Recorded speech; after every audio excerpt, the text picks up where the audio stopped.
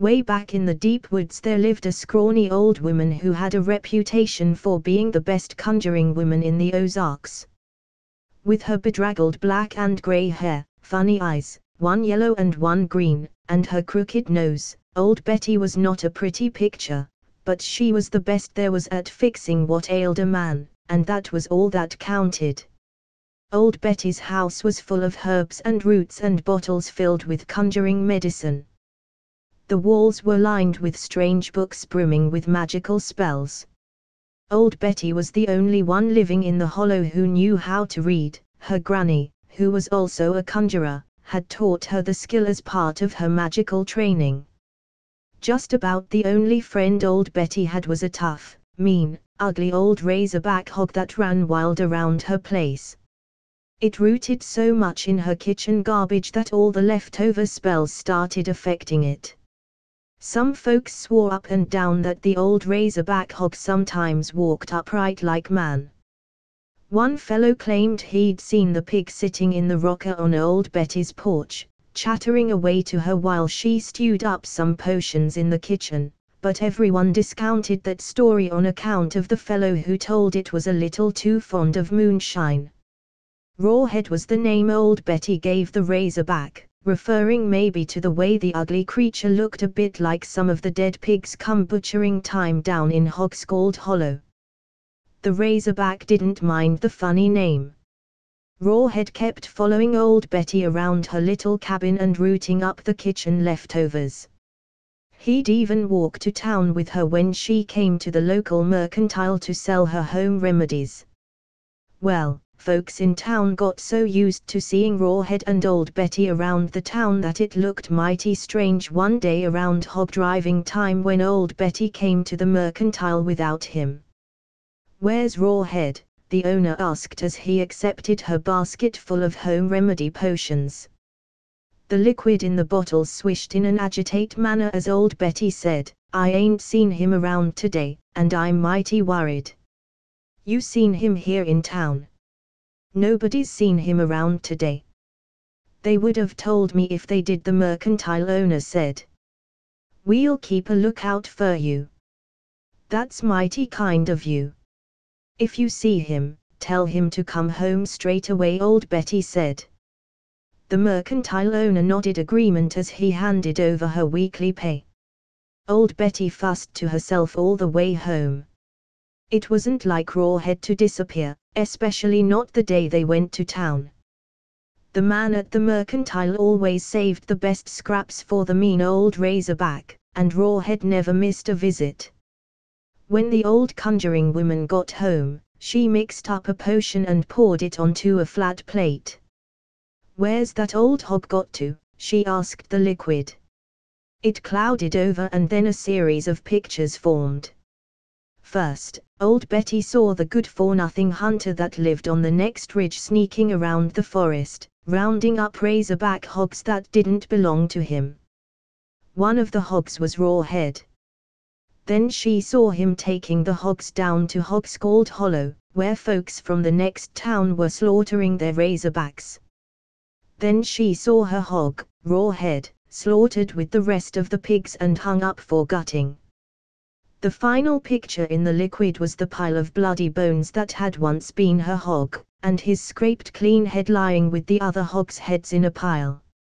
Old Betty was infuriated by the death of her only friend. It was murder to her, plain and simple. Everyone in 3 counties knew that Rawhead was her friend, and that lazy, hog-stealing, good-for-nothing hunter on the ridge was going to pay for slaughtering him. Now Old Betty tried to practice white conjuring most of the time, but she knew the dark secrets too. She pulled out an old, secret book her granny had given her and turned to the very last page. She lit several candles and put them around the plate containing the liquid picture of Rawhead and his bloody bones. Then she began to chant, "Rawhead and bloody bones. Rawhead and bloody bones." The light from the windows disappeared as if the sun had been snuffed out like a candle. Dark clouds billowed into the clearing where Old Betty's cabin stood, and the howl of dark spirits could be heard in the wind that pummeled the treetops. Rawhead and Bloody Bones. Rawhead and Bloody Bones. Betty continued the chant until a bolt of silver lightning left the plate and streaked out through the window, heading in the direction of Hogscald Hollow. When the silver light struck Rawhead's severed head, which was piled on the hunter's wagon with the other hog heads, it tumbled to the ground and rolled until it was touching the bloody bones that had once inhabited its body. As the hunter's wagon rumbled away toward the ridge where he lived, the enchanted Rawhead called out, "Bloody Bones, get up and dance." Immediately, the bloody bones reassembled themselves into the skeleton of a razorback hog walking upright, as Rawhead had often done when he was alone with old Betty. The head hopped on top of his skeleton and Rawhead went searching through the woods for weapons to use against the hunter. He borrowed the sharp teeth of a dying panther, the claws of a long-dead bear, and the tail from a rotting raccoon and put them over his skinned head and bloody bones. Then Rawhead headed up the track toward the ridge, looking for the hunter who had slaughtered him. Rawhead slipped past the thief on the road and slid into the barn where the hunter kept his horse and wagon. Rawhead climbed up into the loft and waited for the hunter to come home. It was dusk when the hunter drove into the barn and unhitched his horse. The horse snorted in fear, sensing the presence of Rawhead in the loft. Wondering what was disturbing his usually calm horse, the hunter looked around and saw a large pair of eyes staring down at him from the darkness in the loft. The hunter frowned, thinking it was one of the local kids fooling around in his barn. "Land o' Goshen, what have you got those big eyes for?" he snapped, thinking the kids were trying to scare him with some crazy mask. "To see your grave," Rawhead rumbled very softly. The hunter snorted irritably and put his horse into the stall. "Very funny." "Ha ha," the hunter said. When he came out of the stall, he saw Rawhead had crept forward a bit further. Now his luminous yellow eyes and his bear's claws could clearly be seen. "Land o' Goshen, what have you got those big claws for?" he snapped. "You look ridiculous." "To dig your grave." Rawhead intoned softly, his voice a deep rumble that raised the hairs on the back of the hunter's neck. He stirred uneasily, not sure how the crazy kid in his loft could have made such a scary sound. If it really was a crazy kid. Feeling a little spooked, he hurried to the door and let himself out of the barn. Rawhead slipped out of the loft and climbed down the side of the barn behind him. With nary a rustle to reveal his presence, Rawhead raced through the trees and up the path to a large, moonlight rock. He hid in the shadow of the huge stone so that the only things showing were his gleaming yellow eyes, his bear claws, and his raccoon tail.